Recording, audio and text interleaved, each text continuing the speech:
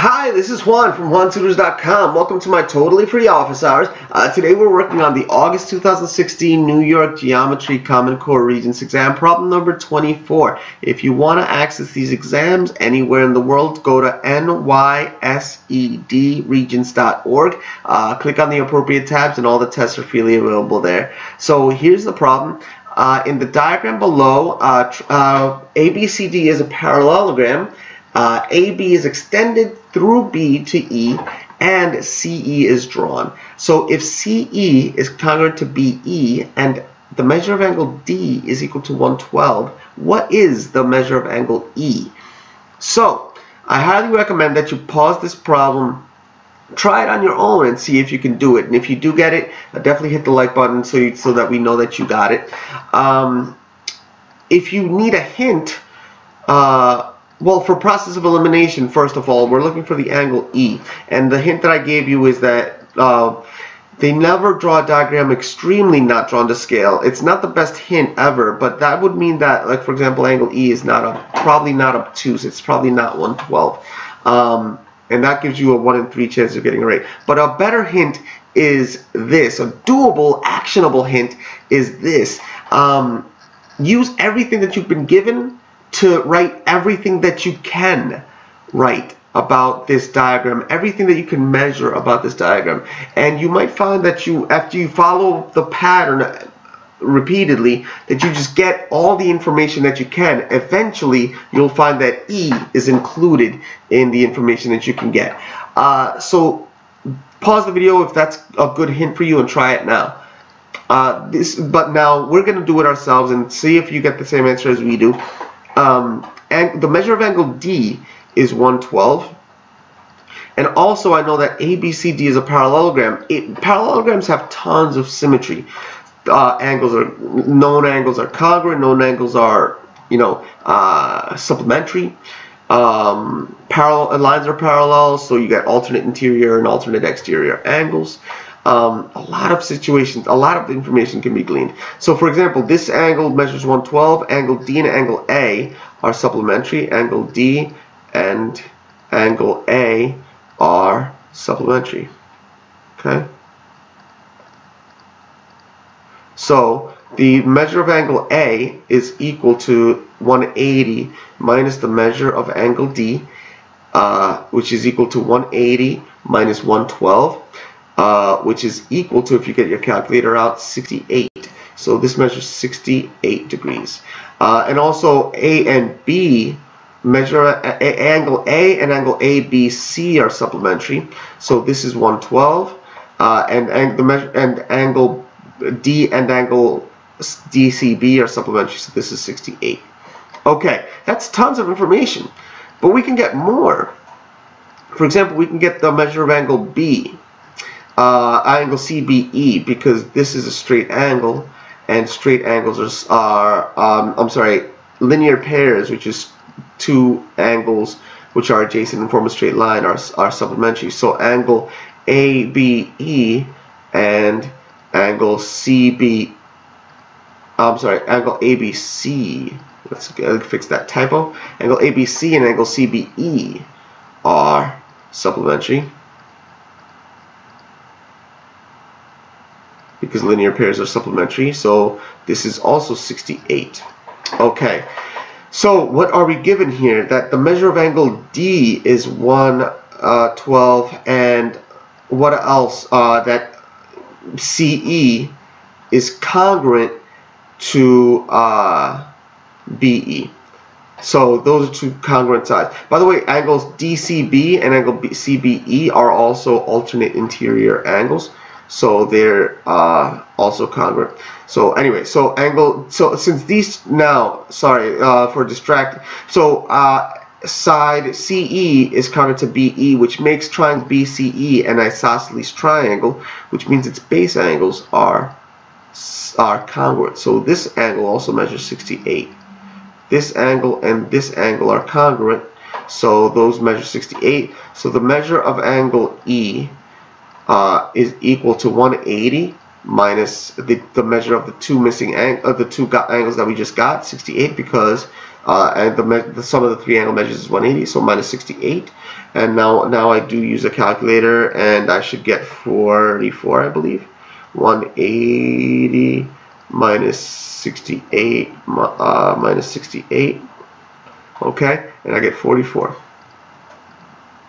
Nice. So that's our answer. So if you were looking for the answer and that's it, then you could go on to the next video, hit the next button, and that'll go on to problem 25. But if you want an extra problem to practice, just like this one, we did create an extra problem. This diagram is just a blown up version of the diagram that we gave you. And see if you can get it on your own. Pause the video, see if you can get it on your own. So in the diagram below, triangle ABCD is a parallelogram. Points A, B, and E are collinear. A, B, and E are collinear, and CE is drawn. Okay, if angle DCB, so let's see, a parallelogram. Let's see. Okay, so opposite angles of the parallelogram are congruent, and adjacent.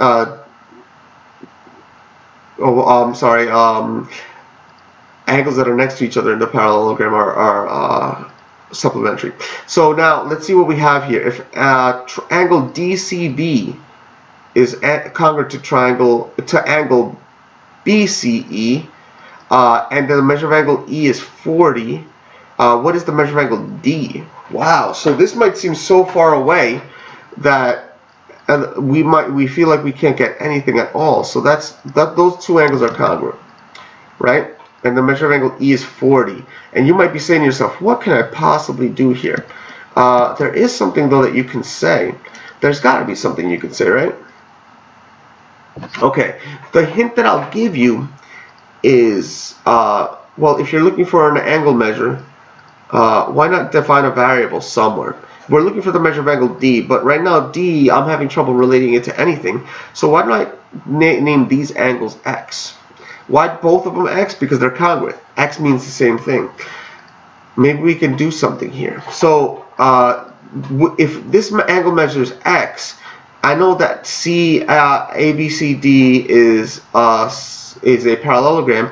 So as a result, this angle measures X, and this angle measures 180 minus X, and this angle measures 180 minus X, and this is going to be a relevant angle to us.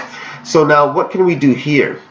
It might seem like still we have nothing to go by, because there's no equation that we can write that allows us to solve for X. However, this angle is part of this triangle, and we have as a description two of the three angles, including in terms of X, which is okay, because if we get an equation in terms of X, then we can solve an equation.